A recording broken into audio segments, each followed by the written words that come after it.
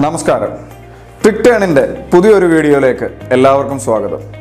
നിങ്ങൾ എൻ്റെ ഈ ചാനൽ ആദ്യമായിട്ട് കാണുന്നവരാണെങ്കിൽ സബ്സ്ക്രൈബ് ചെയ്യുക, തൊട്ടടുത്തുള്ള ബെൽ ബട്ടൺ എനേബിൾ ചെയ്യുക, മറ്റുള്ളവർക്ക് ഈ ചാനൽ ഒരു അല്പമെങ്കിലും ഉപകാരപ്പെടുമെന്ന് തോന്നിയാൽ ഷെയർ ചെയ്യുക.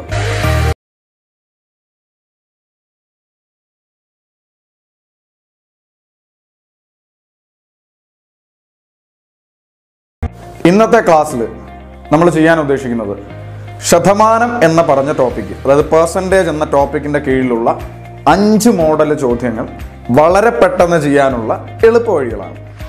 അപ്പോൾ നമുക്ക് ഡയറക്റ്റായിട്ട് ആ ക്വസ്റ്റ്യനിലോട്ട് അങ്ങ് പോയാൽ ആദ്യത്തെ ടൈപ്പിലോട്ട് പോകാം. നമുക്ക് ശരിക്കും പെർസെൻറ്റേജ് തുടങ്ങേണ്ടതെന്ന് പറഞ്ഞാൽ വളരെ ബേസ് ആയിട്ടുള്ള കാര്യങ്ങൾ പറഞ്ഞ് മുമ്പോട്ട് പോവുകയാണ്. പക്ഷെ നമ്മളിവിടെ ആദ്യത്തെ ടൈപ്പിലോട്ട് തന്നെ പോയി ശ്രദ്ധിച്ച് ആ ക്വസ്റ്റ്യൻ ഒന്ന് കേട്ടെ. ആദ്യത്തെ ചോദ്യം: ഒരു സംഖ്യയുടെ 40% 2400 ആയാൽ ആ സംഖ്യയുടെ 11% എത്ര? ചോദ്യം ഒന്നുകൂടെ പറയുന്നു. ഒരു സംഖ്യയുടെ 40% 2400 ആയാൽ ആ സംഖ്യയുടെ 11% എത്ര? ഇത് ശരിക്കും ചെയ്യുന്ന രീതി ആ സംഖ്യ കണ്ടുപിടിക്കും, അങ്ങനെയൊക്കെ ചെയ്തിട്ട് നമ്മൾ അതിലോട്ടൊന്നും പോകുന്നില്ല. സിമ്പിളായിട്ട് നോക്കിക്കേ. ഈ ക്വസ്റ്റ്യനിൽ അവരെന്തോ പറഞ്ഞേക്കുന്നത്, ഒരു സംഖ്യയുടെ 40% 2400. നമ്മൾ അവർ പറഞ്ഞ പോലെ ഇവിടോട്ട് എഴുതി 40% 2400. നമ്മളോട് ചോദിച്ചേക്കുന്നത് ആ സംഖ്യയുടെ 11% എത്ര എന്നാണ് ചോദിച്ചേക്കുന്നത്. ഇവിടെ 11% നമുക്ക് കറക്റ്റായിട്ട് അറിയാത്തതുകൊണ്ട് ഞാനൊരു ക്വസ്റ്റ്യൻ മാർക്ക് കൊടുത്തു. ഈ ക്വസ്റ്റ്യൻ ഞാൻ അങ്ങോട്ട് എടുത്ത് എഴുതി. ബുദ്ധിമുട്ടുണ്ടോ? 40% 2400, 11% എത്ര അറിയില്ല. വേറൊന്നുമില്ല, ഈ സാധനം നേരെ എടുത്ത് ക്രോസ് മൾട്ടിപ്ലൈ ചെയ്താൽ ഈസിയാണ്. നേരെ എടുത്ത് ക്രോസ് മൾട്ടിപ്ലൈ ചെയ്യുക. ക്രോസ് ചെയ്യുമ്പോൾ നമ്മൾ സാധാരണ ഇവിടെ എക്സും വൈയും ഒക്കെ കൊടുക്കും. നമ്മൾ അതിലോട്ടൊന്നും പോകുന്നില്ല. ക്രോസ് ചെയ്യാനായിട്ട് ഉടായ്പ് പറയാം. 2 സൈഡിലുള്ളത് ഗുണിക്കണം, ഒരു സൈഡിലുള്ളത് ഹരിക്കണം. ഒന്നുകൂടെ പറയുന്നു, 2 സൈഡിലുള്ളത് ഗുണിക്കുന്നു, ഒരു സൈഡിലുള്ളത് ഹരിക്കുന്നു. ഏത് ക്രോസ് മൾട്ടിപ്ലിക്കേഷൻ നിങ്ങൾ ശ്രദ്ധിച്ചാലും മതി, 2 സൈഡിലുള്ള ഒരാളും കാണും, ഒരു സൈഡിലുള്ള ഒരാളും കാണും. ഇപ്പം 2 സൈഡിലുള്ളത് 11 × 2400 ഡിവൈഡഡ് ബൈ ഒരു സൈഡിലുള്ള 40. ഈ കിട്ടുന്ന നമ്മുടെ ആൻസർ. ഇത് പോയി 24 4 നമുക്ക് ഹരിക്കാൻ പറ്റും. 1 4 4 4 6 24 60 11 6 കൂടെ ഗുണിക്കുമ്പോൾ 66 0. നമ്മുടെ ആൻസർ സിമ്പിളായിട്ട് കിട്ടി, 660. വളരെ ചെറിയൊരു കാര്യമാണ്, പക്ഷെ ഇത് വെച്ച് നമുക്ക് ഒരുപാട് കാര്യങ്ങൾ മുമ്പോട്ട് ചെയ്യാൻ പറ്റും. അപ്പോൾ അടുത്ത ക്വസ്റ്റ്യനിലോട്ട് നോക്കിയേ. ഒരു സംഖ്യയുടെ 12% 480 ആയാൽ, പോട്ടെ നമ്മൾ അതുപോലെ എഴുതി 12% 480. ആ സംഖ്യയുടെ 30% എത്ര? നമുക്ക് 30% അറിയത്തില്ല, അത് ചോദിച്ചു, അത് എഴുതി. അപ്പം ഈ ചോദ്യം സിമ്പിളായിട്ട് ഇത്രേ ഉള്ളൂ. 12% 480, 30%. നമ്മൾ എഴുതിയ ശേഷം ക്രോസ്. ഇവിടെ 2 എണ്ണം, ഇവിടെ 1 എണ്ണം, 2 എണ്ണം ഉള്ളത് ഗുണിച്ചു. 30 × 480 ഡിവൈഡഡ് ബൈ 12. ഒരു 12 12, 12 4 48 0. 4 3 12, 2 0 കൂടെ ഇട്ട് കൊടുത്ത് നമ്മുടെ ആൻസർ 1200. എളുപ്പമല്ലേ? ഈ ഒരു കൺസെപ്റ്റ് നന്നായിട്ട് അറിയാം, മനസ്സിലായി എന്ന് കരുതുന്നു. ഇനി ഞാൻ ഒരു കാര്യം കൂടെ പറഞ്ഞോട്ടെ, വേണ്ടാത്തവർ വിട്ടുകളയുക. ഇത് എല്ലാ ക്വസ്റ്റ്യനിലും നടക്കത്തില്ല, പക്ഷെ ഭൂരിഭാഗം ക്വസ്റ്റ്യനിലും നമുക്ക് നടക്കുന്ന ഒരു പരിപാടി ഞാൻ പറയാം. ഇവിടെ നോക്കിക്കേ, 40% 2400, 11% എത്ര എന്നാണ് ചോദിച്ചേക്കുന്നത്. 4 24 ആവാൻ നമുക്കറിയാം 6 കൊണ്ട് ഗുണിക്കണം. 40 240 ആവാനും 6 മതി. ഇനി 40 2400 ആവാൻ 60 കൊണ്ട് ഗുണിക്കണമെന്ന് ഭൂരിഭാഗം ആളുകൾക്കറിയാം, അറിയാത്തവർ വിട്ടേക്കുക. ഇതേ 60 അങ്ങോട്ട് നമ്മൾ 60 കൊണ്ടല്ലേ ഗുണിച്ചേ, ഇതേ 60 തന്നെ താഴെ ഒന്ന് ഗുണിച്ച് നോക്കിക്കേ. ഇവിടെ എന്താണോ ചെയ്തത് അത് തന്നെ ഇവിടെ. 11 6 66 0 660. ക്രോസ് ചെയ്യാതെ വേണേലും നമുക്ക് ആൻസർ ചെയ്യാം. നിങ്ങളുടെ സൗകര്യം, നിങ്ങൾക്ക് അപ്പം എന്താണോ തോന്നുന്നത് അത്.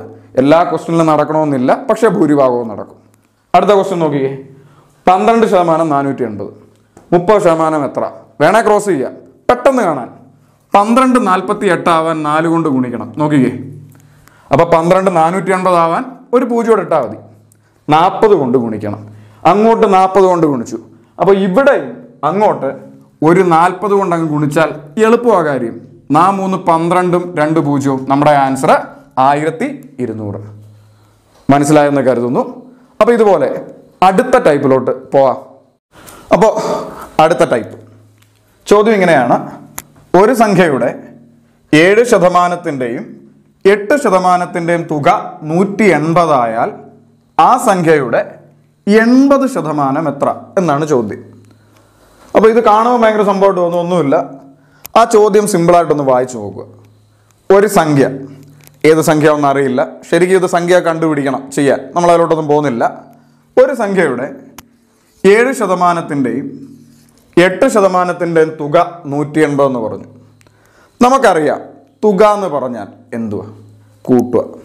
വ്യത്യാസം എന്ന് പറഞ്ഞാൽ എന്തുവാ? കുറയ്ക്കുക. അപ്പോൾ ഇവിടെ 7%-ൻ്റെയും 8%-ൻ്റെയും തുക എന്ന് പറഞ്ഞാൽ 7%-ഉം 8%-ഉം കൂടെ കൂട്ടുന്നതാണ്.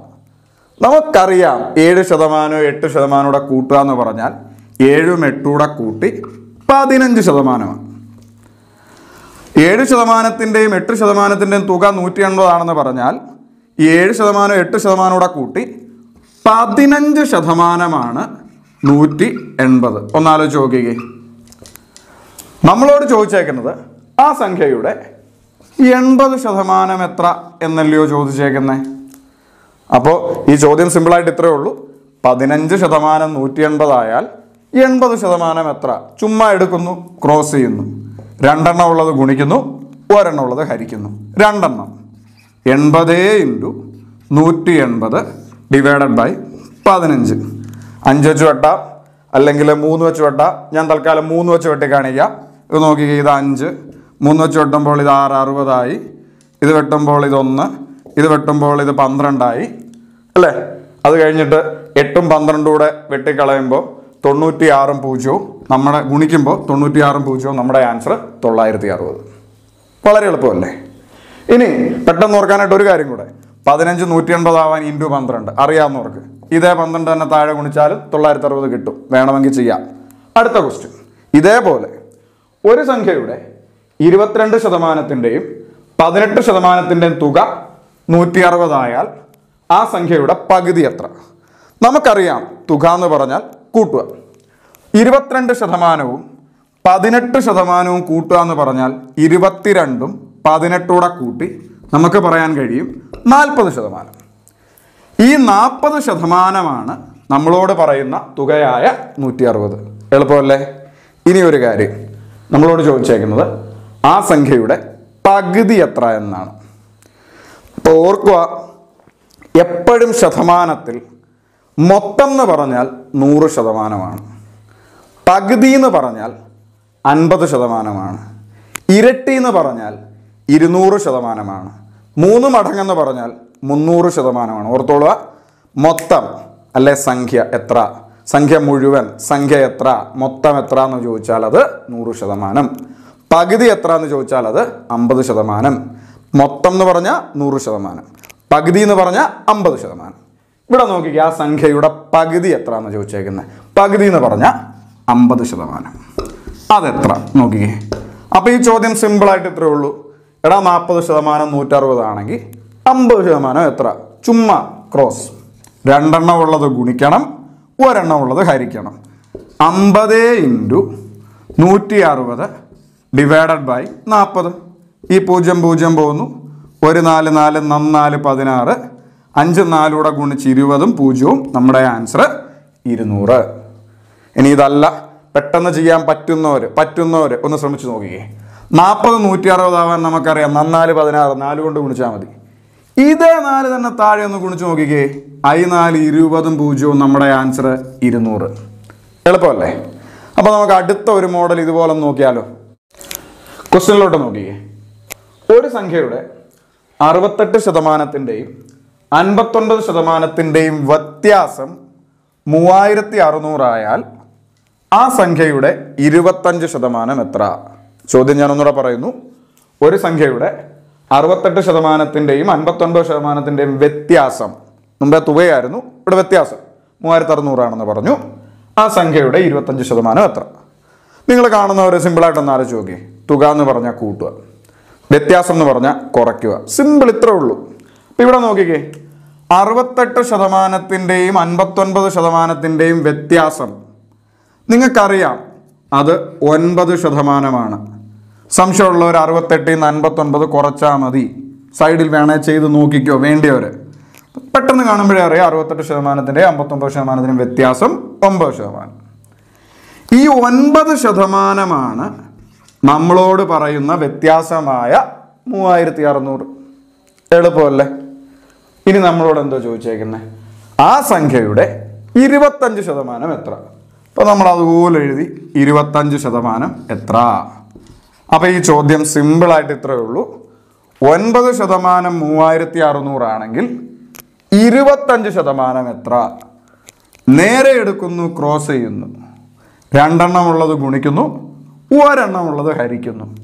അപ്പോൾ 25 × 3600 ഡിവൈഡഡ് ബൈ 9. 9 9 9 4 36, പിന്നെ 2 0 400. 25 4 കൂടെ ഗുണിക്കുമ്പോൾ 100, 2 0 കൂടെ ഇട്ട് ആൻസർ 10000. അപ്പോൾ തുക എന്ന് പറഞ്ഞാൽ കൂട്ടി എഴുതുക, വ്യത്യാസം എന്ന് പറഞ്ഞാൽ കുറച്ച് എഴുതുക. ഇത്രേ ഉള്ളൂ. ക്രോസ് ചെയ്യുന്ന പരിപാടിയൊക്കെ ഇത് തന്നെ. ഇനി ക്രോസ് ചെയ്യാൻ ബുദ്ധിമുട്ടുള്ളവർക്ക്, അല്ലെ കുറച്ചുകൂടെ അറിയാവുന്നവർ ശ്രദ്ധിച്ചേ, 9 × 4 = 36. അപ്പം 3600 ആവണമെങ്കിൽ 2 0 കൂടെ ഇട്ടാൽ മതി. അപ്പോൾ ഇതാവണമെങ്കിൽ 400 കൊണ്ട് ഗുണിക്കണം. അങ്ങനെയാണ് ഇവിടെയും ഒരു 400 ഗുണിച്ച് നോക്കിക്കേ. 25 4 100, 2 0, നമ്മുടെ ആൻസർ 10000. ഇങ്ങനെ വേണമെങ്കിലും നമുക്ക് ചെയ്യാം. അപ്പോൾ നമുക്ക് അടുത്ത മോഡലിലോട്ട് പോയാലോ?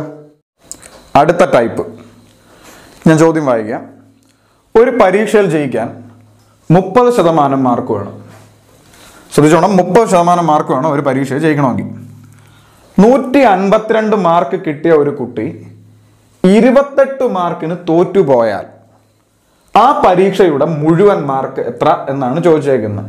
എൻ്റെ ഹാൻഡ് റൈറ്റിംഗ് വളരെ കേമായതുകൊണ്ടാണ് ഞാനിത് ഒന്നുകൂടി ഇത്രയും കഷ്ടപ്പെട്ട് എക്സ്പ്ലെയിൻ ചെയ്യുന്നത്. വായിക്കാൻ പറ്റുമെന്ന് വിചാരിക്കുന്നു. ശ്രദ്ധിച്ചു കേട്ടെ. ഒരു പരീക്ഷയിൽ ജയിക്കാൻ 30% മാർക്ക് വേണം.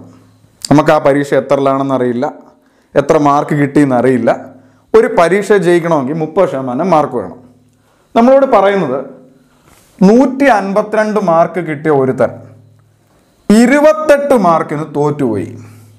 ഇവിടെ നമുക്ക് മനസ്സിലാക്കേണ്ട ഒരു കാര്യം, 152 മാർക്ക് വാങ്ങിച്ചവൻ 28 മാർക്കിനാ തോറ്റുപോയെ. 28 മാർക്ക് കൂടെ ഉണ്ടായിരുന്ന അവൻ ജയിച്ചേനെ. അപ്പോൾ നമുക്ക് മനസ്സിലായി ഇവിടുന്ന് ഒരു 152 28 കൂടെ ഉണ്ടായിരുന്ന ഇവൻ ജയിച്ചേനെ. അപ്പോൾ ഈ പരീക്ഷയിൽ ജയിക്കാനുള്ള മാർക്കെന്ന് പറയുന്നത് 180. കാര്യം 152 28 കൂടെ കൂട്ടണം. കാര്യം 152 ഉള്ളവൻ 28 കൂടെ വെച്ച് ജയിക്കും. അപ്പം 180 മാർക്ക് വേണം ഈ പരീക്ഷയിൽ ജയിക്കാൻ. ഇതാണ് നമ്മുടെ ഫസ്റ്റ് സ്റ്റെപ്പ്. ഓക്കെ ആണല്ലോ? ഇനി നമുക്കറിയാം ഈ പരീക്ഷയിൽ ജയിക്കണമെങ്കിൽ 30% മാർക്ക് വേണം. ഈ പരീക്ഷയിൽ ജയിക്കണമെങ്കിൽ 30% മാർക്ക് വേണം. ജയിക്കാനുള്ള മാർക്ക് 180 ആണെന്ന് നമുക്കറിയാം. അപ്പോൾ നമുക്ക് മനസ്സിലായി 30% ജയിക്കാനുള്ള മാർക്ക്. അത് നമ്മൾ കണ്ടുപിടിച്ചു, 180. ഓക്കെ ആണേ? ഇനി നമ്മളോട് എന്താ ചോദിച്ചേക്കുന്നത്? ആ പരീക്ഷയുടെ മുഴുവൻ മാർക്ക് എത്ര? മുഴുവൻ എന്ന് പറഞ്ഞാൽ എപ്പോഴും മുഴുവൻ സംഖ്യ മൊത്തം, മുഴുവൻ മൊത്തം എന്ന് പറഞ്ഞാൽ എപ്പോഴും ഓർത്തോളുക 100%. അപ്പോൾ അതെത്ര എന്നാണ് ചോദിച്ചേക്കുന്നത്. അപ്പോൾ ഈ വലിയ ചോദ്യം സിമ്പിളായിട്ട് ഇത്രയേ ഉള്ളൂ. നന്നായിട്ട് മനസ്സിലായെങ്കിൽ ഇത്രയേ ഉള്ളൂ ചോദ്യം. 30% 180 ആണെങ്കിൽ 100% എത്ര? സിമ്പിൾ. നേരെ എടുത്തങ്ങ് ക്രോസ് ചെയ്താൽ മതി. ക്രോസ് ചെയ്യാനുള്ള ഉടായ്പ എന്ത് ഞാൻ പറഞ്ഞേ? 2 എണ്ണം ഉള്ളത് ഗുണിക്കണം, 1 എണ്ണം ഉള്ളത് ഹരിക്കണം. ഇവിടെ 2. 100 × 180 ഡിവൈഡഡ് ബൈ 1 എണ്ണമുള്ള 30. പോയി 1 3 3 6, 600 കൂടെ ഗുണിച്ച് നമ്മുടെ ആൻസർ 600. ഇനി പെട്ടെന്ന് കാണുന്നവർ നോക്കിയേ. 3 × 6 18. 30 180 6 മതി. ഇതേ 6 തന്നെ താഴെ ഗുണിച്ചാൽ 100 6 കൂടെ ഗുണിച്ച് അങ്ങനെയും കിട്ടും നമുക്ക് എത്ര? 600. മനസ്സിലായോ? അപ്പോൾ അടുത്ത